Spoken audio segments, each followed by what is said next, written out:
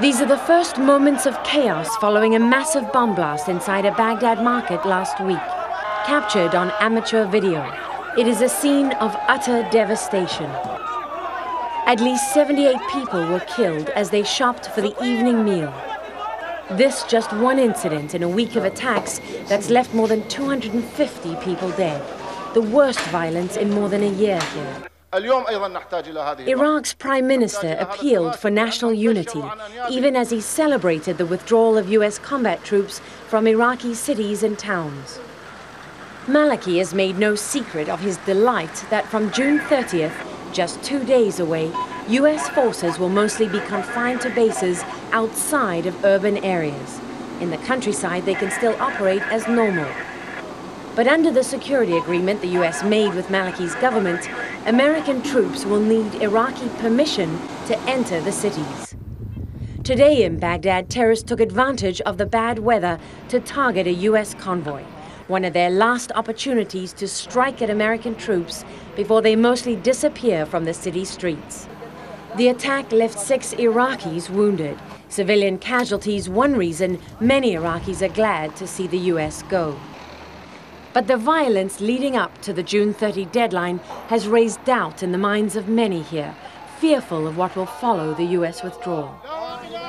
Exactly how the agreement will work is still somewhat unclear to the forces who have to abide by it. Or as a senior US officer told me, there's still a lot of gray area. Lara Logan, CBS News, Baghdad. Joining me now for more on the U.S.'s new role in Iraq, we turn to the U.S. Ambassador in Baghdad, Christopher Hill. Welcome, Mr. Ambassador. Thank you very much.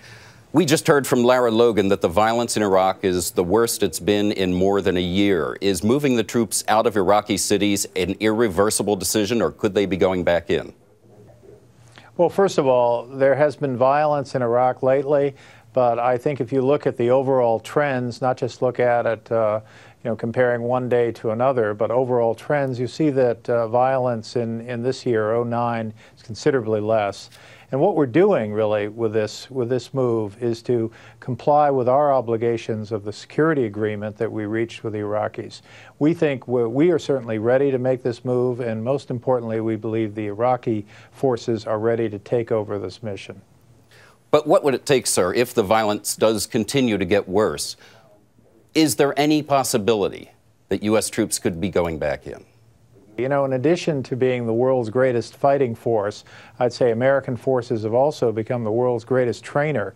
And they've been working very hard with the Iraqis to make sure the Iraqis can take up this mission, so we have every confidence that they'll be able to do so. So I don't think there's any need to speculate on what happens if things get rough. We know that things will be difficult at times, but I think we are really ready to move forward on this. Some analysts worry that with the U.S. troops moving out of the Iraqi cities, there will be a power vacuum, and that vacuum could be filled by forces loyal to Iran. Is that something that concerns you? Well, again, if there were a power vacuum, that would suggest the Iraqi forces are not ready for the mission. In our judgment, they are ready, and they're looking forward to taking on the missions. U.S. Ambassador to Iraq, Christopher Hill in Baghdad, thank you very much for your time. Thank you.